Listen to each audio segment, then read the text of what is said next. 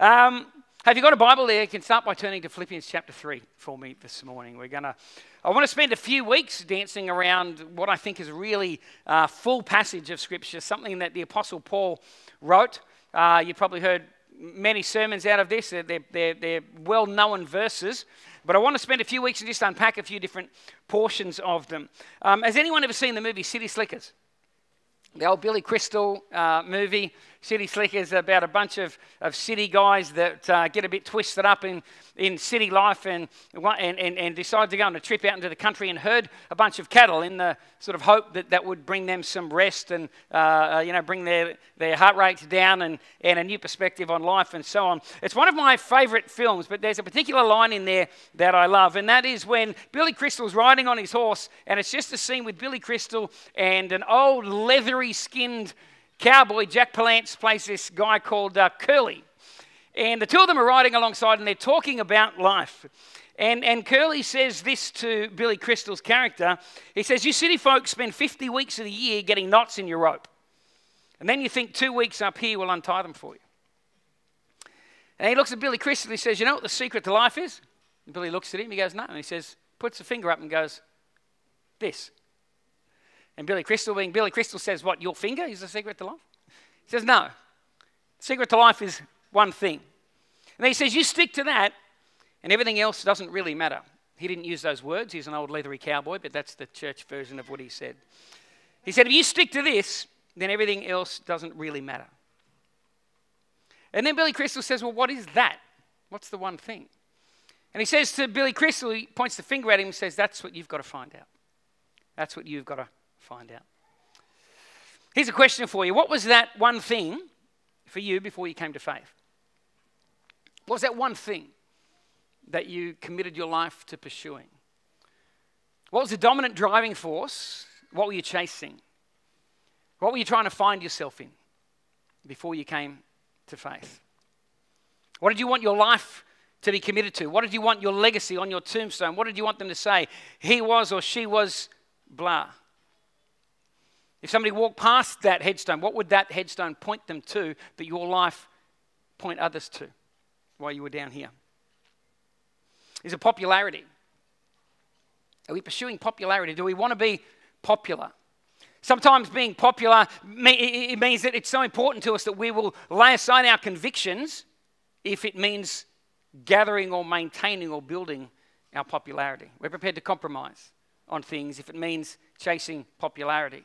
And even before we became Christians, we probably all had a sense of conviction, things we thought were wrong and right, and there were still things that we did that we knew were wrong, even when we weren't Christians. Who did things that they knew were wrong, even though they didn't have Christ in their life? 4 of us. Wow.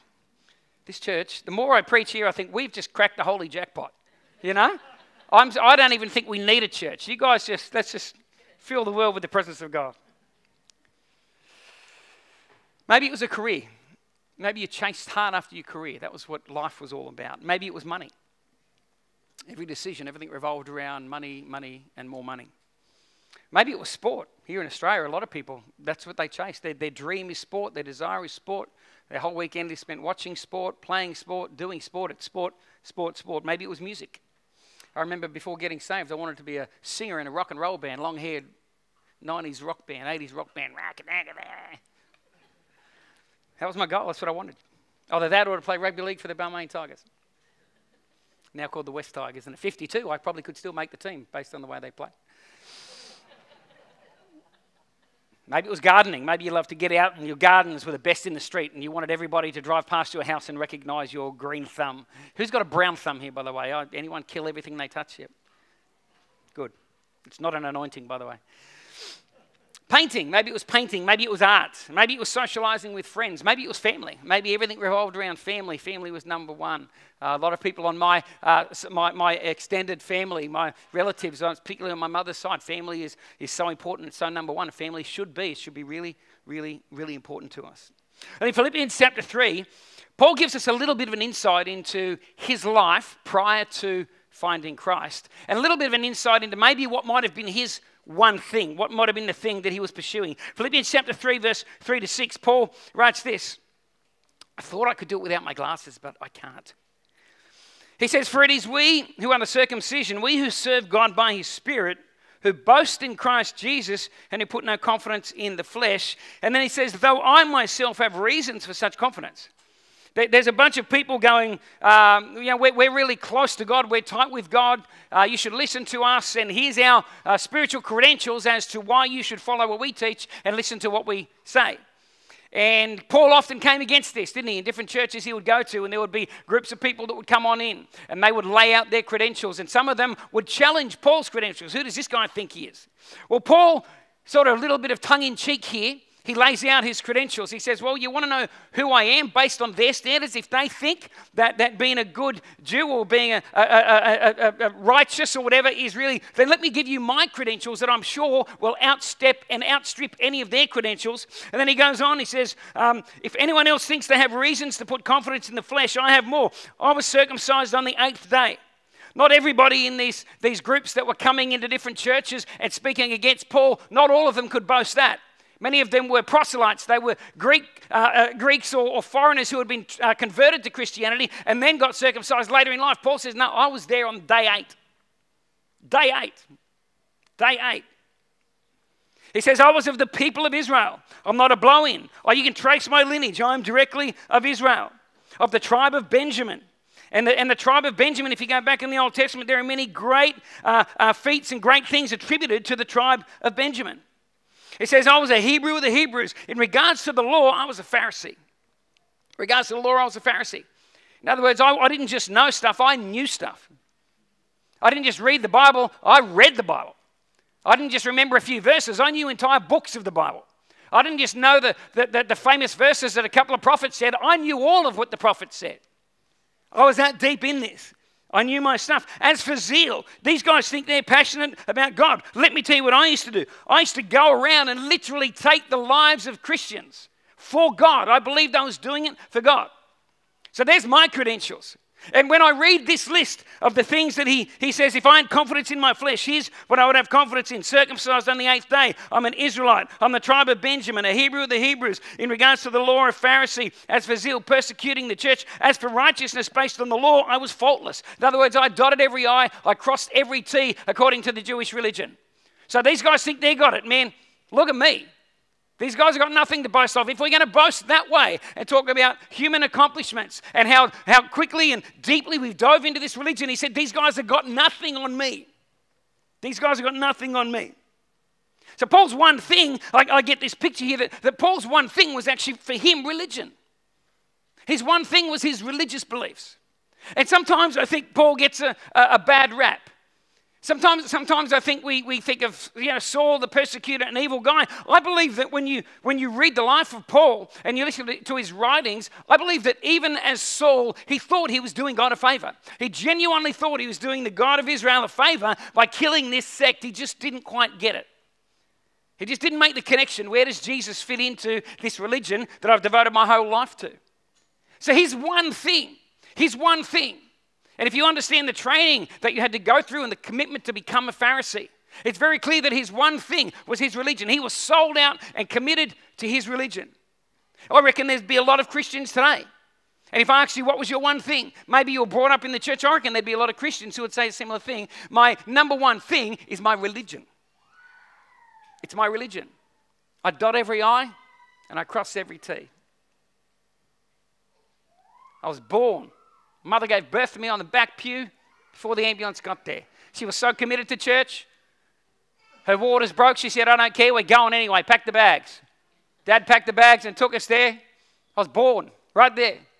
Prayed over. Wasn't even out. Hadn't even cut the umbilical cord. The Holy Spirit, they prayed for me. Filled with the Spirit. Never missed a Sunday. Was there every Wednesday night, every Friday night. Prayed every day of my life. Read every day with Jesus thing you can find. Never skipped a day, and if I did, I went back to it and caught up. Committed to their religion. But here's the thing. He goes on in verse 7 to 11. After he met Jesus on the road to Damascus, Paul's one thing changed. Changed dramatically. He says, but whatever were gains to me, all these other things that I just told you about, whatever was a gain to me, I now consider it loss. Watch what he says, for the sake of Christ. It's all loss. All that religious stuff I chased is nothing for the sake of Jesus. For the sake of Christ. And what is more, I consider everything a loss. Not just that, not just the number one thing I chase, but everything. I consider everything secondary. I consider it all to be loss because of the surpassing worth of knowing Christ Jesus my Lord. Think about that statement. Does that resonate with you? Is that a part of our world? When we think about Christianity in the West in 2024, can we say that that's a part of our world? That the surpassing worth of knowing Christ Jesus my Lord? The surpassing worth, surpassing value. There's nothing greater, there's nothing more important, there's nothing that holds greater significance in my life than getting to know my Lord and my Savior, Jesus Christ. Paul's a Christian by this point, by the way. But he's still saying that I want to know Christ. I haven't got there yet, I haven't arrived, and I still want to get to know him. It's not like when imagine getting married on your wedding day, and me and Jackie's not here, you'll have to pretend to be Jackie. We walk down the aisle, we look each other in the eye. It's like that Married at First Sight thing, that show? The first time they see each other is on their wedding day. And they see each other and they say, I do, and exchange vows. Then imagine if they just from that point then had the wedding ceremony, then they just went separate ways and had nothing more to do with each other. There was no communication, there was no expression of love, there was nothing. It was just no relationship. It was just, hey, we met each other once. I wonder how many of us met Jesus once. We've met him, but have we got to know him? Has our one thing changed, or are we still chasing the same things we chased before, but we kind of tack Jesus onto that?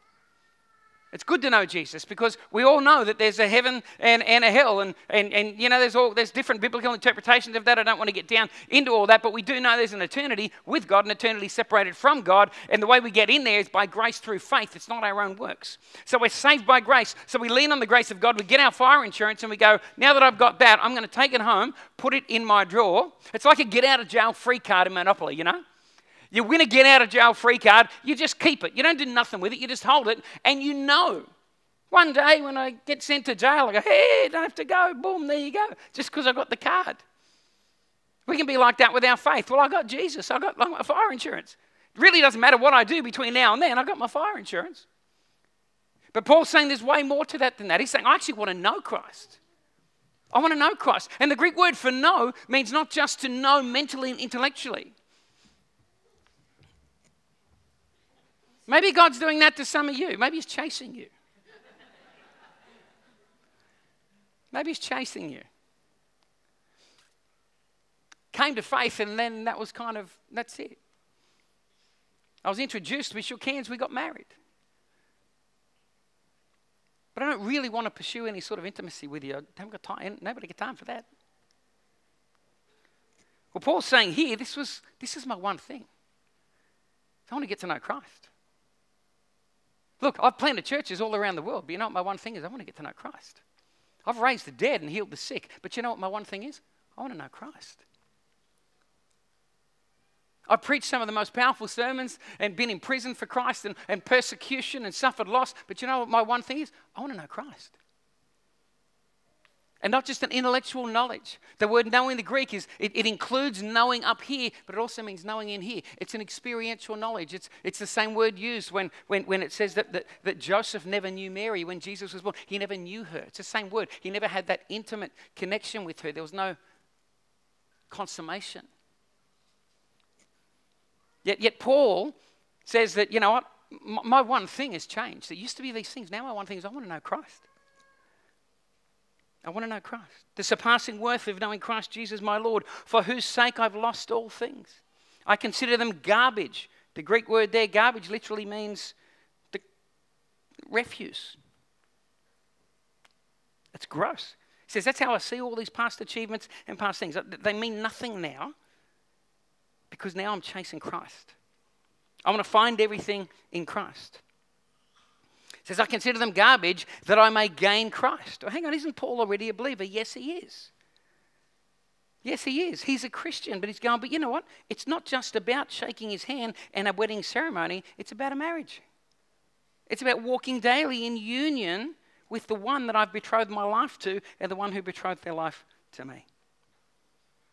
That I may gain Christ and be found in him, not having a righteousness of my own that comes from the law, but that which is through faith in Christ. The righteousness that comes from God on the basis of faith. In verse 10, I want to know Christ. Point blank. He's like, let me summarize everything I've said. Here's the deal. I want to know Christ. But hang on, Paul, don't you know Christ? Yeah, I know Christ, but I want to really know Christ. I want to keep knowing Christ. He's my one thing. Yes, to know the power of his resurrection and participation in his sufferings, becoming like him in his death, and somehow attaining the resurrection of the dead. I want to unpack that a bit later on. But Paul's one thing was knowing Christ. He wanted to know Christ. Yet in City Slickers, when Billy Crystal's character gets home, he realizes something, that his one thing for him is his wife and kids. The very thing that when he was back there before, he had so many things going on in his life that he didn't see the beauty of the one thing that was right there in his life. His family, his wife and kids, that was his one thing. They were there all along. But he was so distracted that he lost sight of the one thing. And sometimes that's exactly what we're like. We're so distracted. We're so pulled this way and that way. This thing makes a promise, that thing makes a promise. This will give you that, and this will give. And we get so distracted as believers that the simplicity of faith in Christ can just become something that's kind of it's a hope. We hope we get there one day. I want to make time for God. I have good intention, I really want to, but I'm so distracted and so pulled away with all kinds of other things. Yet Jesus is standing there in front of us all along, saying, here I am. Here I am. Come to me, all you who are weary, heavy laden, and I'll give you rest. I'll give you rest. One of the greatest tools of the enemy in our generation, I believe, is distraction. It's distraction. Now, it's one thing to know the one thing, but it's another thing to pursue the one thing, isn't it?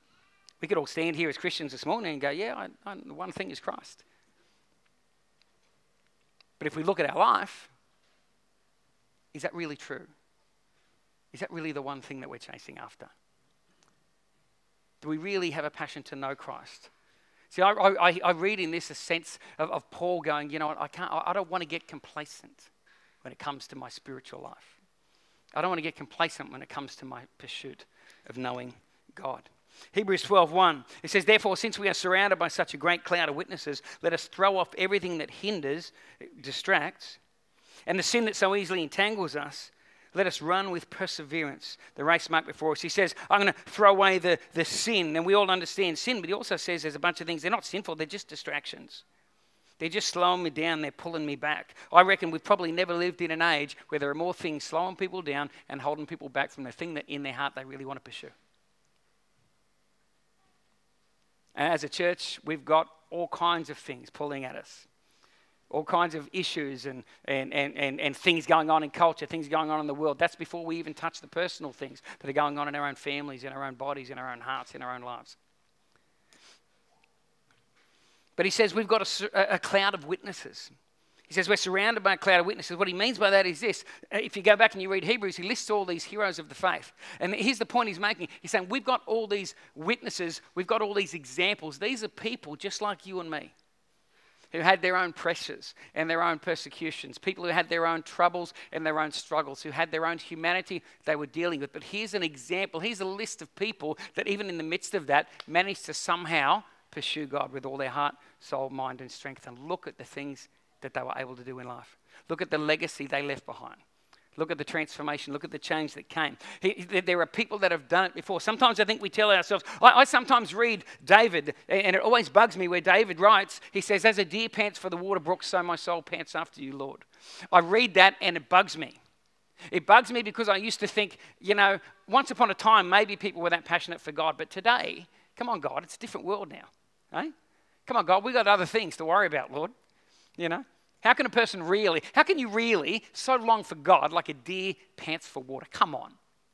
Isn't that a bit Hollywood, God? That's what I used to think. Isn't that a little bit Hollywood? Isn't that a bit dramatic, God? Then one day the penny dropped. Hang on a second, that was actually a real man who wrote that. And when I go throughout church history and I look at the sacrifices people have made for the kingdom of God and for the sake of God, the things that people have changed and dropped off their life, the sin they've overcome, even the hindrances and the distractions they've pushed aside just to get to know God.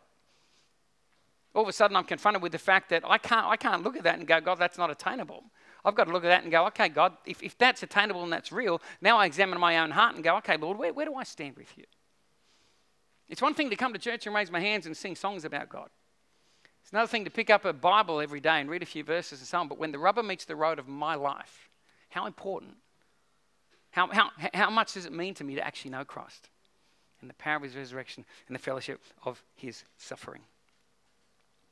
It says that these people ran with perseverance. In other words, it wasn't always easy to put God as the number one thing. It wasn't always popular. And a lot of them didn't see instant results. It wasn't about seeing instant results, but they pursued it anyway. So don't wait till you're 18. If you're a young person in this room, don't wait till you're 18 to decide to make Jesus your one thing. Don't wait till you're 21.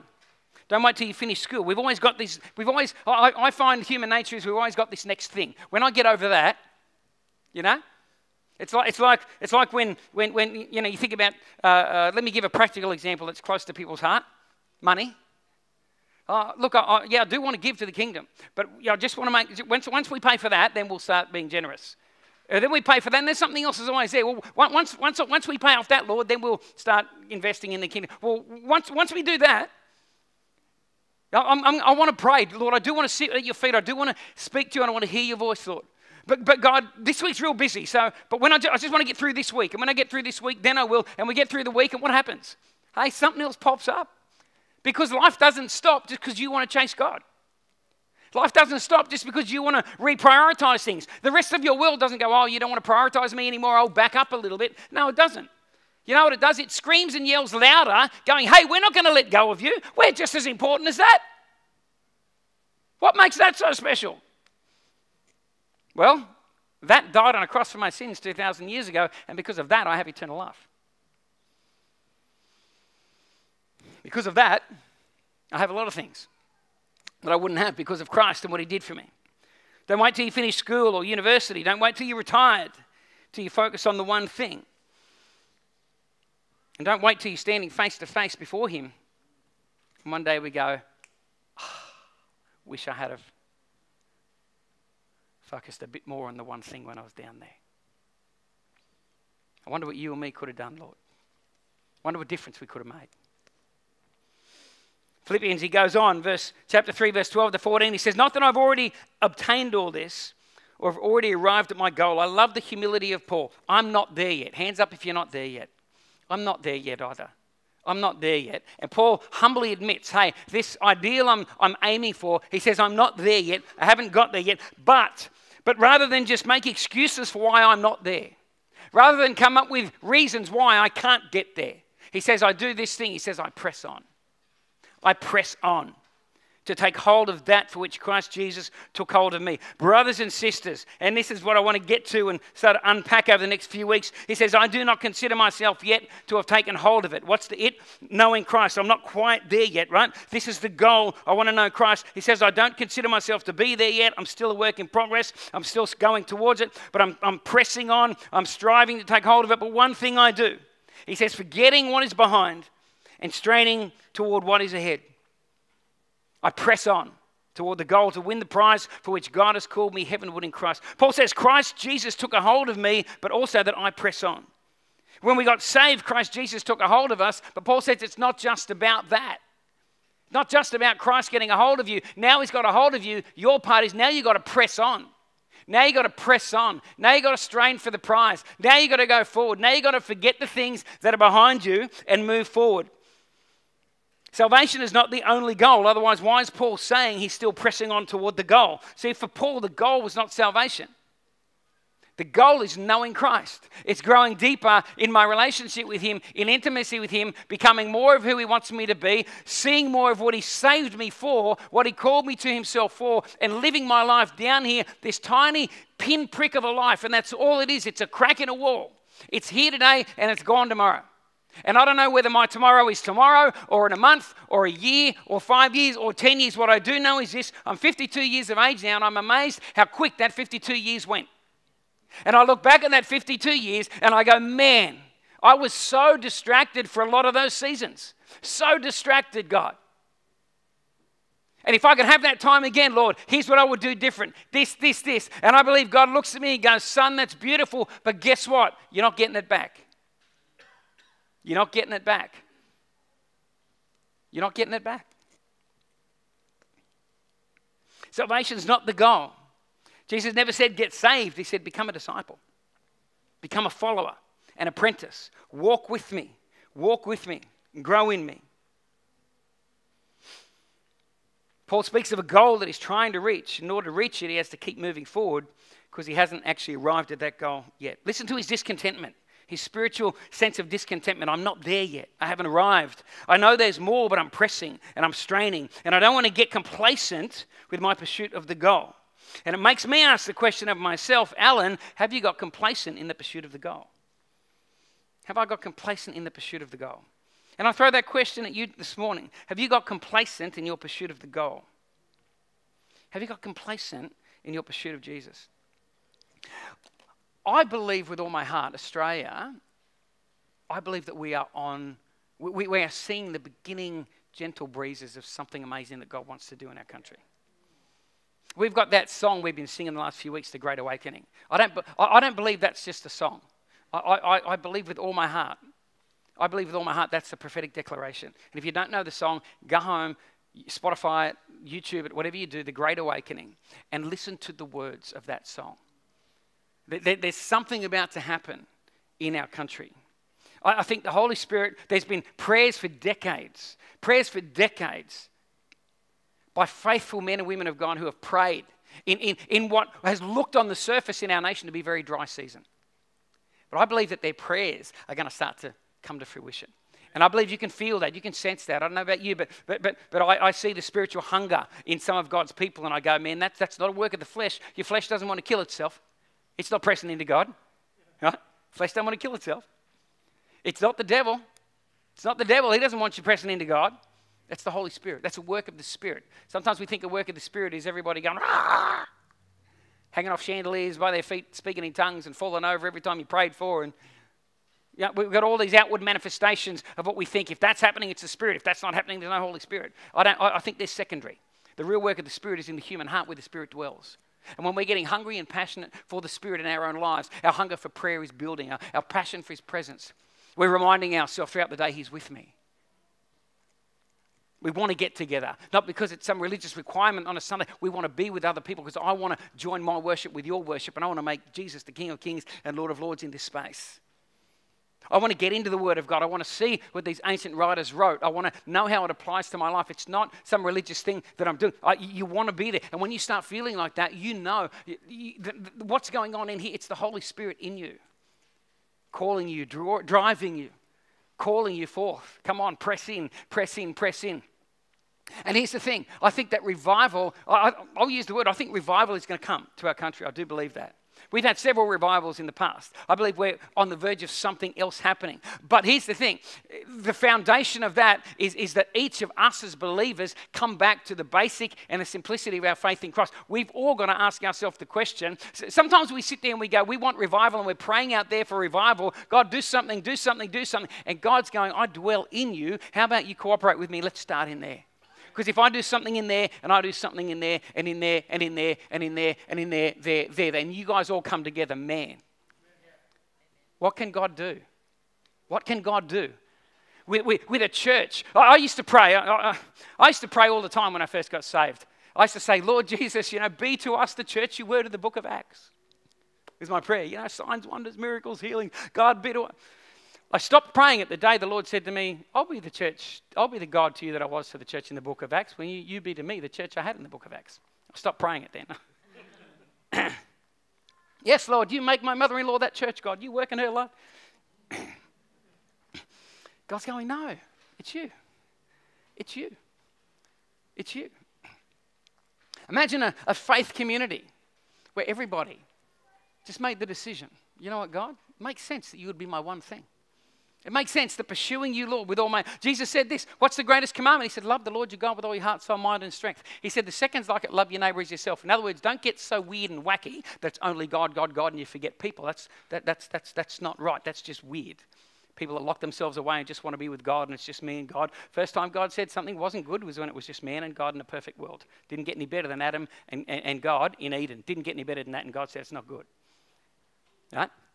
But still Still, he said the first commandment, love the Lord your God with all your heart, all your soul, all your mind, and all your strength. Go after me, pursue me, make me the one thing in your life. See, life throws at us two great opportunities. We can live for that which promises us an eternal reward, or we can live for that which promises us instant gratification. And unfortunately, most people in the West live for the second. We live for that which gives us the most instant gratification, not that which gives us an eternal reward. What are we living for? What are you living for? Which of those two options best summarizes your life right now? Not the life you want. Sometimes we tell ourselves, don't we? Sometimes we tell ourselves what we want to hear ourselves. We tell ourselves the ideal. You know, sometimes when you do personality profile questionnaires, you go, okay, who do I want to be? The person I want to be would tick this box, so I'll tick that. The person I want to be would give that answer, so I'll give that answer. And guess what comes out? Oh, I'm the person I want to be. Isn't that amazing? Go back and do it again and do it honestly. And all of a sudden we go, ooh, I'm not the person that I want to be.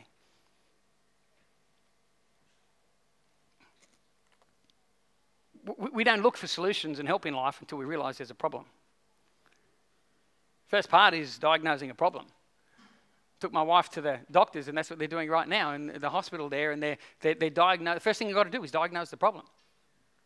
And once we know what the problem is, then they can apply an effective, actual, real solution to whatever the problem is. Part of the problem with Christians, I think, is the truth is we don't want to admit the problem. We want to blame everything else. We want to blame our husband. We want to blame our wife. We want to blame our upbringing. We want to blame our pastor. We want to blame our church. We want to blame our parents. We want to blame everybody else. And everybody else may have had a contributing factor to where my life is right now, but at the end of the day, I've still got choices I can make. I've still got choices I can make. It's gone very quiet here. Sometimes we're just so stretched and so mentally and emotionally and physically tired from life that we just want instant gratification and relief. Well, Paul knows the goal. It's knowing Christ. And Paul's not letting himself get complacent. He says, I'm pressing, I'm straining, and I'm striving. Then he gets to that one big lesson that he's learnt. As he strained and strived and pushed forward and pursued the goal of knowing Christ, he said, but one thing I do. He says, forgetting what's behind and straining what's ahead. Here's the reality. If you want what's up ahead, then you're going to have to let go of what's behind. In order to see what's up ahead, you're going to have to stop looking at what's behind. And for many people, the biggest hindrance to moving forward is not what's in front of you, it's what's behind you. It's what's behind you.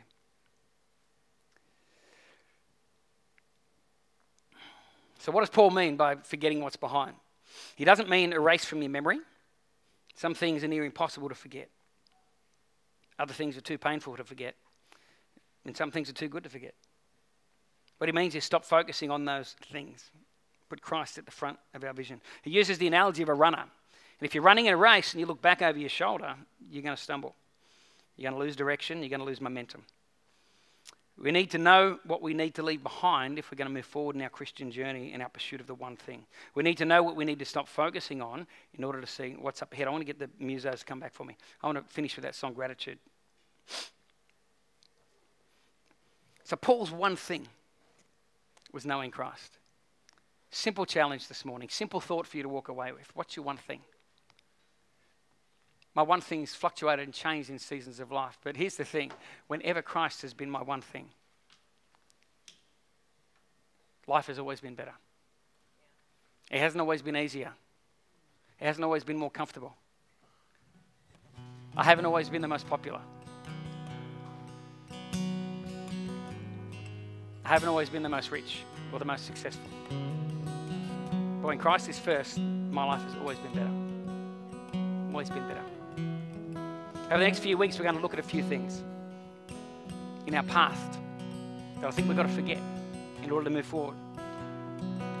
Past sins, past hurts, past identity, past mistakes, and then finally, the way it used to be done.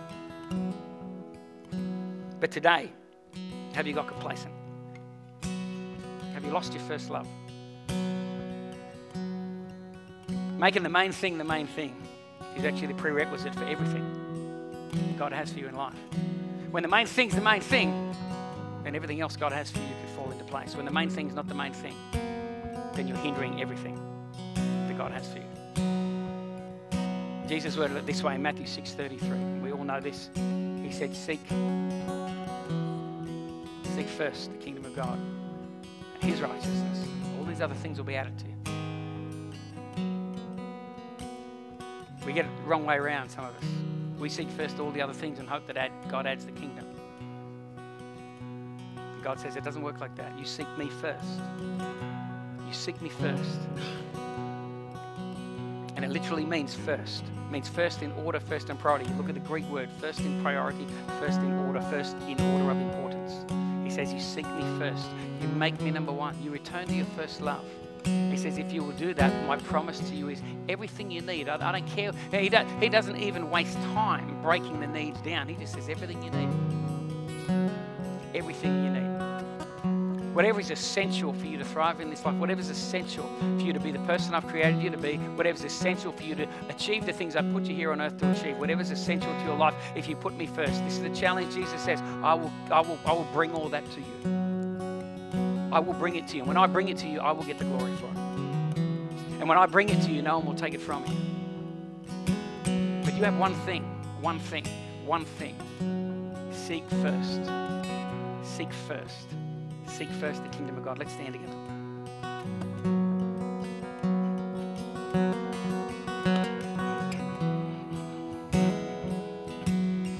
I'm sure here this morning there are some people here and you've probably never sought God first. Maybe you're here this morning, you don't know Jesus. Maybe you've never, ever surrendered your life to Him. 2,000 years ago, Jesus Christ died on a cross for you. The gospel message is very simple. There's this thing called sin. We inherited it, and it blocks us from having a relationship with God. We've got two options. We either live an absolutely sinless, perfect life, dot every I, cross every T. By perfect, I mean not human standards, I mean by God's standards. And His holiness is way higher than ours. So high, in fact, it doesn't matter how good you are, you'll never reach it. You can either back yourself and go, no, I'm pretty good. Well, one day you're going to stand before God. And He's going to probably say to you, not probably, He will say to you, doesn't matter how good you did, it weren't good enough. How do I know that? Because every Christian in this room will say the same thing to them too. Because it's not by our works that we're saved. But God so loves us that He had to come up with a solution. Somebody has to die. Blood has to be shed. Without the shedding of blood, there's no forgiveness of sin. There has to be a penalty when a crime's broken. There has to be a punishment. We understand that in our natural world. And when there's not a punishment, we get an uproar, don't we? We get angry. We get our justice side rises. That person should be punished. Where do you think that comes from? It's the same in the kingdom. But what God did is He sent His Son, Jesus. God knew we couldn't reach up to Him, so Jesus was God's effort to reach down to us. And Jesus Christ was crucified on a cross, not for anything He did wrong, but for everything you've done and everything I've done. And then God extends us the invitation and says, you put your faith in Him, I'll consider His death to be your death. And one day, when you stand before me, I'm going to say, enter into your rest, my son, my daughter. Maybe you're here, you've never given your life to Jesus. There's the gospel message in a nutshell. It's your choice to accept Christ or not. But whatever you do with that message now is a choice. Don't kid yourself and think, I'm not sure. It's a yes or a no. It's not a yes or a maybe, and maybe's a no.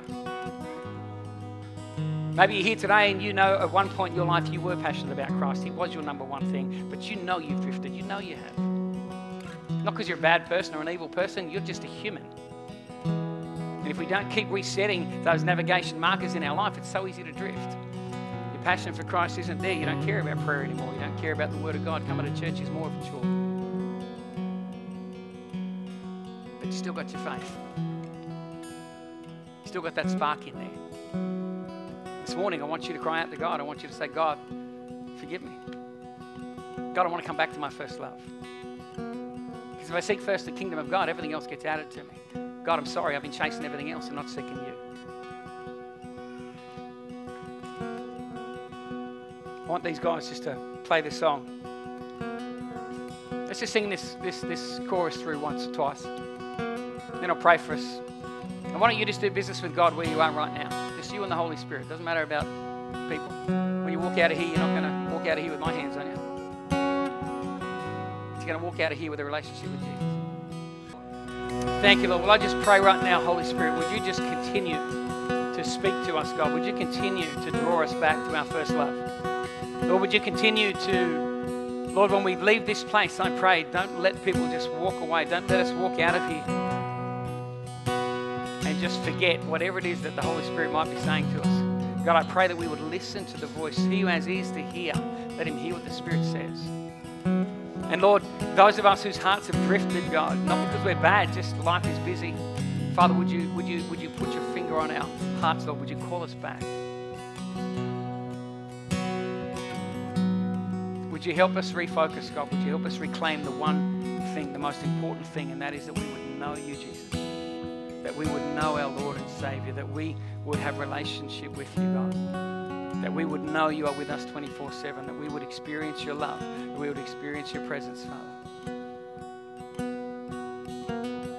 That, Lord, we would readjust our life so that it revolves around you, not you revolving around everything else.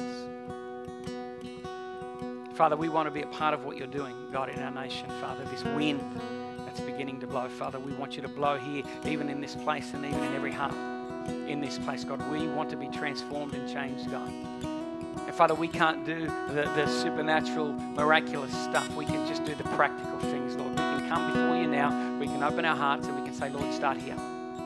God, start here. Start with me, Lord. Start with me. In Jesus' precious name we prayed together. Everybody said, amen. Amen. Awesome, awesome. Hey, God bless you guys. Listen, can I encourage you, if the Holy Spirit's speaking to you, why don't you grab somebody? Maybe you came with somebody, or maybe there's somebody here you recognize. Why don't you grab somebody and just say to them, hey, here's what I felt like the Holy Spirit said to me. Would you pray for me before I walk out the door? Just that God would solidify that, plant that seed deep in my soil, because I know when I get out of here, life's going to hit me, but I don't want to forget what the Holy Spirit's saying to me. Amen? Can we do that?